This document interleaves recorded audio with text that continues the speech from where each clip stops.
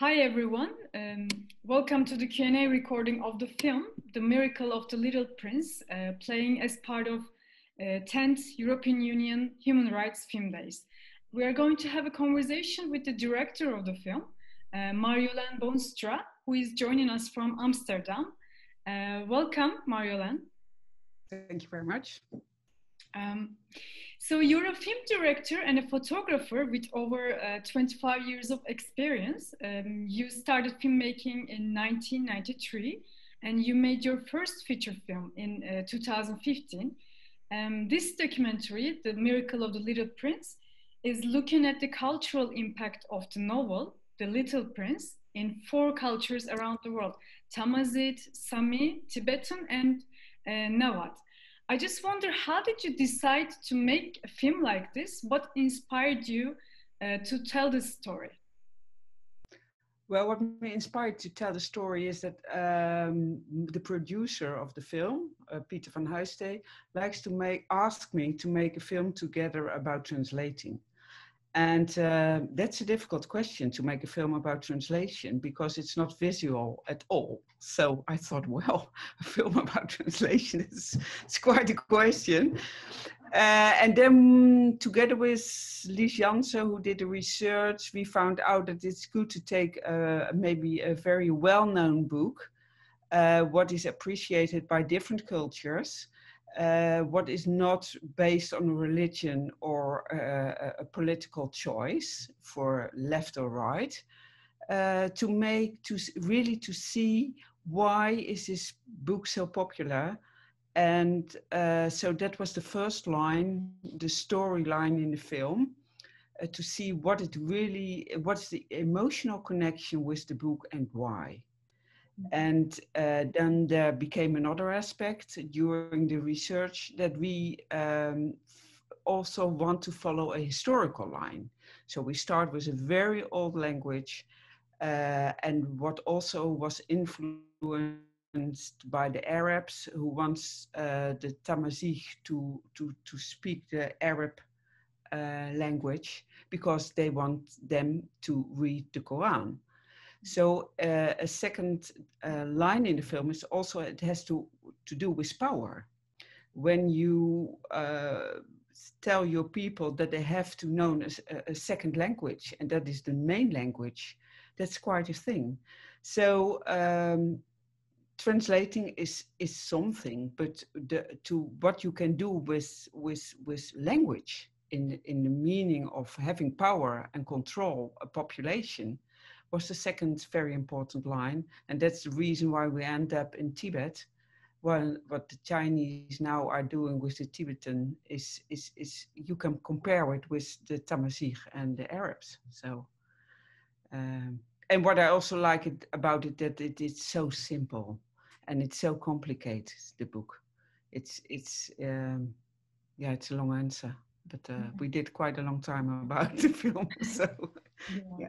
And actually, you mentioned a little bit about why did you choose that specific book, but maybe can you tell us a little bit more? Why did you choose this specific book for tell well, yes. Well, I like so much The Little Prince, and while doing camera, I really want to have the point of view of the Little Prince, because he's asking you a very simple question: why are you doing today what you are doing?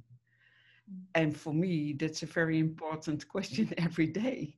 But the answer is always complicated, but the question is so easy.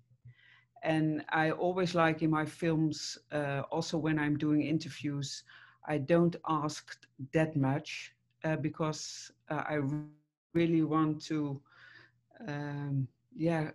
come closer really to the center of the emotions. And I think a question like that is so important for us every day, and we can ask it everyone around the world. So that really, And the answers, he is running around the world, and he is asking people, why are you sitting here, king? Why are you the king of this planet? And then he's going to a man who is busy with trains, and so he picks up people who we can meet every day and ask the question, why are you doing what you are doing today? Yeah. And for me, that's poetry. And that also gives me energy to show the world also that we are not arguing what is religion and are we this or are we that, but who are we as a human being? Very, very close to ourselves. Yeah, universal questions.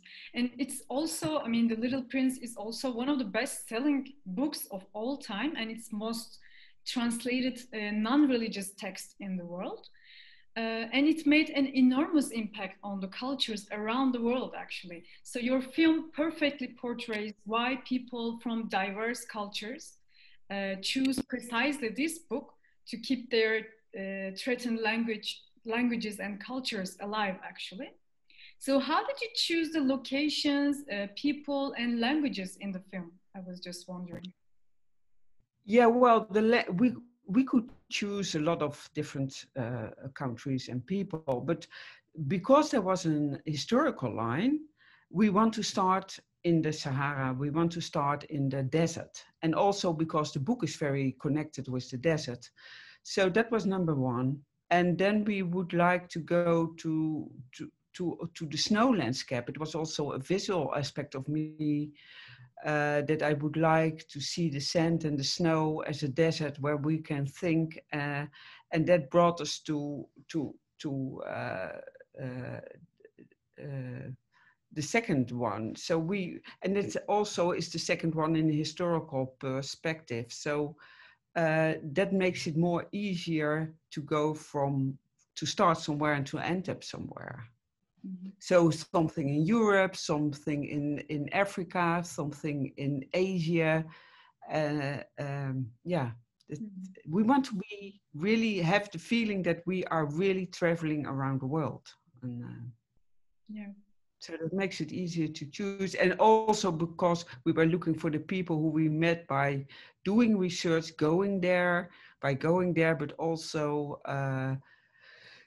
to see, by Skype to see if there was an emotional connection and if there was an urge in their past, in a personal past, to translate the book.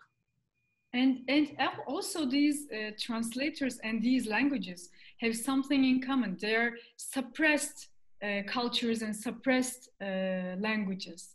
So maybe there is a reason why you selected these languages as well. I don't know. Well, that makes the urge of translating the book bigger. So it's not something you do for fun, but it's something you do because you really believe that you have to save the life of the language. And that also was a reason why we choose these people, because it's really also, it's a book for kids and for grown-ups, but it's also, there is an urgent part in it. What makes, I think, it more necessary to make a film about it. Yeah. And it's also associated with the human rights issues as well. I mean, the language and their endangerment is strongly associated with human rights. For instance, health services. If health services aren't offered in our language, then our access to healthcare is restricted. So preserving a language is really important in that sense. So as a filmmaker, what do you think about the role of documentaries for preserving a language? Are they only documenting the situation of endangered languages, or can they change the fate of the languages which are at risk of dying? What do you think as a filmmaker? Well, you can hope and you can pray, but what I try to do is try to put it on the agenda and as sort of make us aware that we are united. For me, that's very important. We are struggling so much against pain and war, but we are united. And this book is something that makes us united.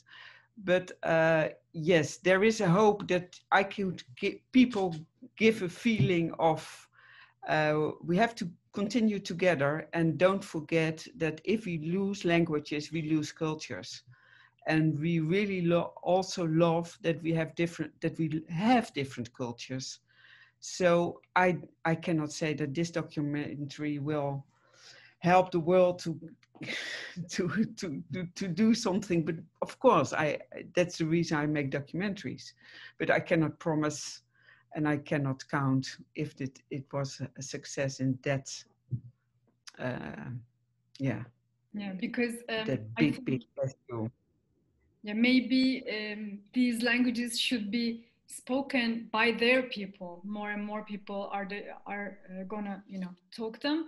That's why they're going to be alive eventually, most possibly. Yeah, and for instance, it's also a very complicated and difficult issue, because what you see now in Tibetan, also when you look to the farmers, if they have to sign something, a contract of something, it's in Chinese. And they don't know the words. So the words, so they sign something and they don't know, maybe they're giving their land away. So it's the language really empowers nations who wants to, in this way, the Chinese. So it's so vulnerable and so difficult, so painful. So it's yeah. Marjoleine, is there something you would like to add as the final word for this Q&A session?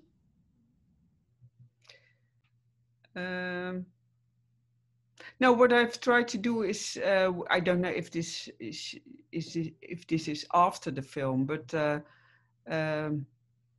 what I also try to do is to make us aware of the landscape and the animals around us. And I think it's maybe nice if you look back and think about the film, that there are political issues and there are big other human rights issues in this film, hidden in this film. But maybe it's also nice just to see the film as a connection with the landscapes and the animals, to go back to very basic feelings. What for me is what the Little Prince has done with me by asking a very basic question, and well, just look around how wonderful the world is. Yeah. So maybe something very simple. Like in the book, actually, it gave yes. Feeling. Let's see, and don't argue too much, but just also enjoy life. So. Marjoleine, thank you for sharing this heartwarming and eye-opening the film with us. So, and good luck with your upcoming works. Thank you so much, and a lot of success with your festival. Thank you. Bye-bye. And thanks, and greetings to the public, of course. Thank you very much. Bye-bye.